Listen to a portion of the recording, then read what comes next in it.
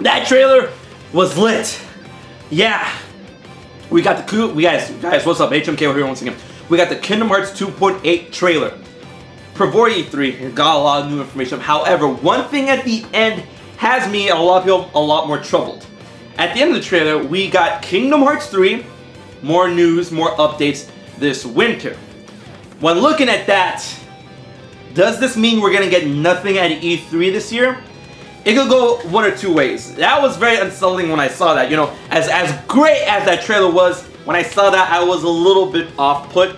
You know, because Square Enix is not having an A conference this year. We're already confirmed that 2.8 will be playable this year, so maybe they're focusing on that a little bit. And I can see this in one or two ways. One way is that they're confirming to us updates are coming winter. They're not going to be at E3. This is like a way to let us down gently. Like, hey guys, Kingdom Hearts 3 updates are coming and they're coming this winter. However, it's not going to be at E3. So if you guys were expecting it to be at E3, just know it's coming in winter, not E3. We told you, so don't go into E3 expecting news when we let you know that it's coming winter instead. So that's a way to let us down, to confirm with us, to, you know, like, you know, tell us gently, hey, listen, you know, I know a lot of you guys are expecting E3 announcements, and all of us were, but it's coming winter. So don't blame us when nothing shows up because we told you.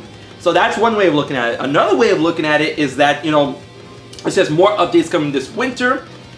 You know, they've never really went to E3. Not once that Kingdom Hearts 3 was at E3, they never really once confirmed that Kingdom Hearts 3 was gonna be at E3. Kingdom Hearts 3 at 2013 and 2015 were, you know, arguably big surprises for us. Alright? So, you know, they will confirm other places like Jump Festa, D23, but they never really confirmed E3, you know, just, you know, saving that big morsel of surprise. So we might get something, a little something big, little, I don't know, something of Kingdom Hearts 3 at E3, and then continue to get an update in winter of this year in order to keep that ball rolling, like I said in previous videos. That could be the other way, but I want to be more lenient to the first way in order to not cause a shitstorm. So Kingdom Hearts 3 may not be at E3 this year, but hey, 2.8 is played by E3, and that trailer we got was pretty kick-ass.